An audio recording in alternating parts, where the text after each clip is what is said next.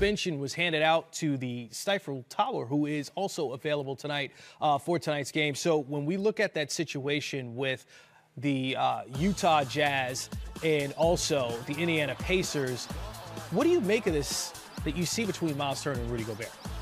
Not much. I mean, Rudy pulled him down and started it, but then this is a wrestling match that goes on in everybody's household that has kids.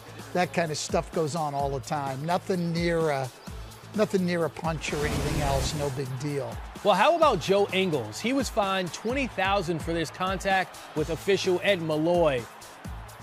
Yeah, interesting. It seems like there it is. Yeah, that's pretty blatant. I don't think he had any animus toward Ed Malloy. I think he was just trying to, get involved in the situation and break it up. But nonetheless, usually you get hit hard for contact with the referee.